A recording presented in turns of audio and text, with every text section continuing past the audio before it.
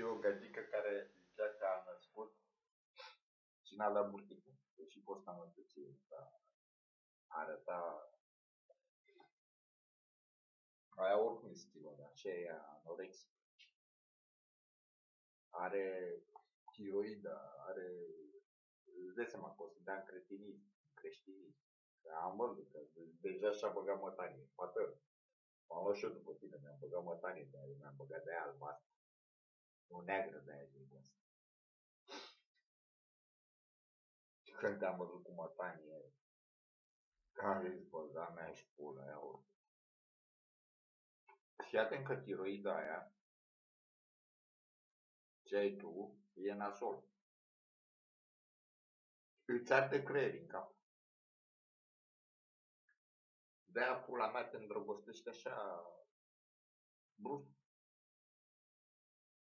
Deci, ia medicamente ca să-ți reglezi tiroida.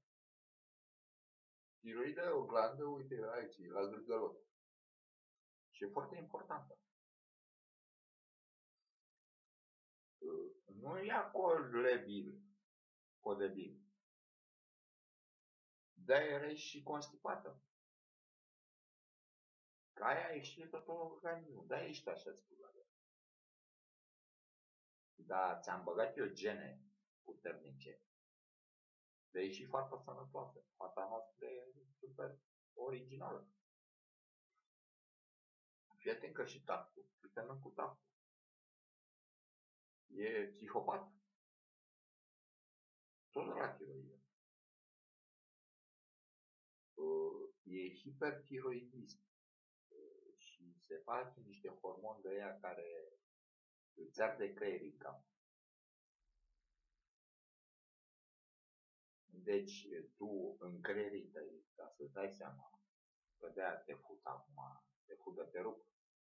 Mai mult ca atunci când îți dai pe cap. În creierii tăi, așa lui fratul, Cristinul cu pula de fier, singur inteligent e Marian. Că așa iese la debil de ăștia, iese și geni. E genial, Marian. La fel și Alin. Dar știi, culmea culmilor e că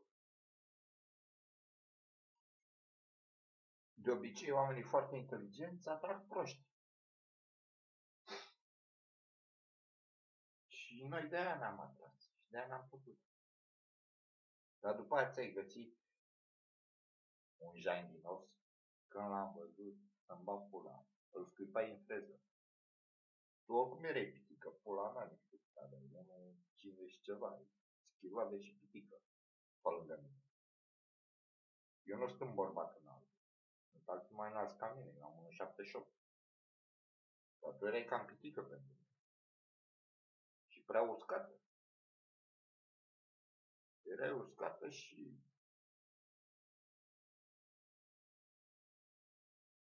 Ai, mamă, cât de uscată e. Era rușine și când făceam sex să dezbrace.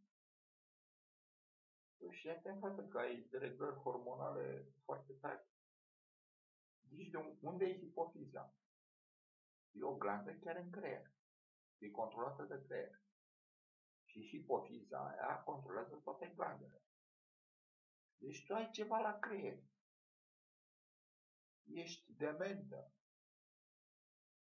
Nu ești de coada șoricelului. Ești dementă. Ești bună, că ești tonică cerebrală. Și îmi place că ai putere. Știi să car paporniță.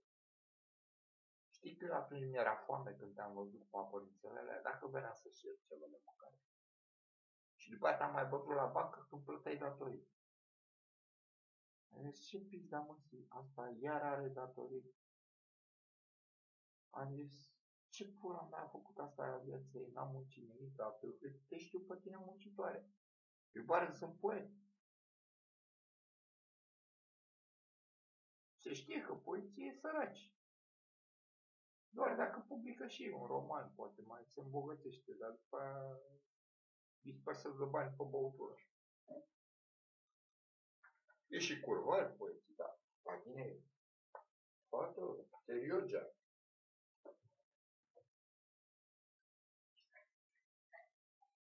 Hai că îți dau un link. Ca să fii deșteaptă când mă dai în judecată. Că, sigur, până la urmă, tu tot o să mă dai în judecată. Dacă mai dai de 4 ori. Acum doar te spârtei, te abții. Bagă-te pe luju.ro, lumea justiției, știi? Și te exprimi și pe acolo. Poți să mă dai în judecată, adică să-ți dau idei. Pentru defăimare și nu știu ce, că tu ești persoană publică. Injuristă, te-am făcut de căcat. Pentru calomnie. Și poți să ajungi la pușcărie, cum ți-ai dorit tu. Da, abia aștept. De nu te iau și te fut în gurița aia pofticioasă. Poate mai facem un copil, ce zici? În gurițile. Că stătea tactul, eu lucram la Elita, stătea tactul, se făcea cămătură pe acolo și stătea și privea pe geam tot timpul. În continuu. Și după aia băga teatre, că e Teatrul Național, tactul. Venea și plângea la ăia cum mă duceam eu la masă. Ăia ne dădea o masă, ăia de la Elita. Ne dădea niște mâncare, ăia se uitau că era mâncarea mai bună înainte, dar mie îmi plăcea. Și luam prăjiturile și le duceam lui Frusina să le dea la nepoței. Acum ăia cred că sunt mai. Deci eu nu mâncam prăjiturile. Le dădeam la femeie, că chiar se bucura. Și aia le ducea prăjiturile la copii. Și după aia am făcut și 500 din primul salariu când m-am dus la Elita, eu am dat 20 de lei la foștii mei colegi. Tactul ce a făcut? A băgat strâmbe pe la un bulangiu și mai era încă un tânăr bulangiu care avea salariul mai mic al meu și mă invidia.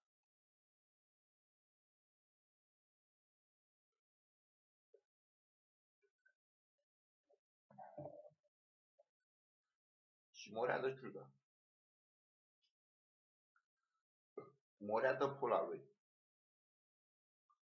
Și a băgat la strâmbilii, dar m-a dat afară de la serviciu. Nici n-am mai putut să mă reangajez. M-am dus cu Mihaela. Hai, fata, hai să încep să mă reangajez. Nu, că a făcut la scandal. Și înțelegi și pe ăștia de la Elita. Chiar le mulțumesc. N-aveau nevoie de scandal. Dar eu acum, dacă mă duc la Elita, mă angajez. De ce? Moșu a ieșit la pensie. Moșu Cocoșu vrea fița împăcării cu băiatul.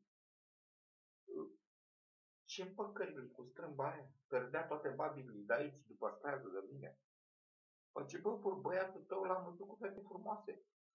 Ce caută cu urâtă asta? Și am zis, bă, urâtă, dar țin la ea.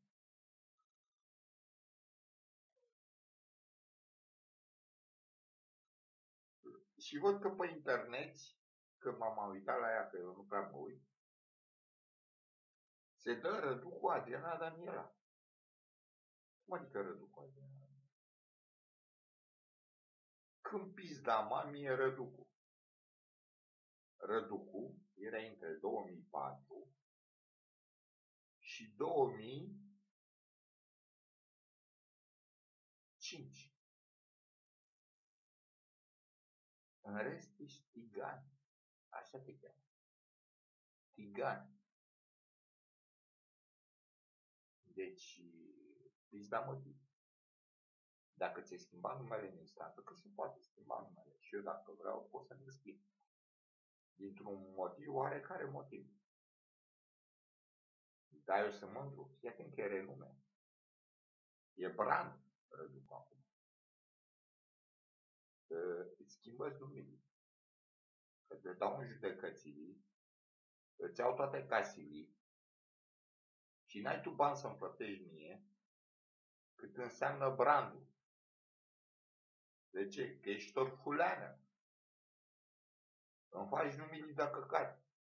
Că mă fac eu de căcat și fac Caterin Căpai și bag poezia, asta e treaba mea. Dar nu mai e vorba doar de numele Răducu. E vorba de renumele. Deci torfuleana. Ia-ți numele la ăla, Ionescu, Popescu, Bitănescu. Sau cum pula mea îl cheamă. Iubitorul. Ubire. Ia-ți ubire, Adriana, Daniela. Așa să te cheme de acum. Ubire, Adriana, Daniela.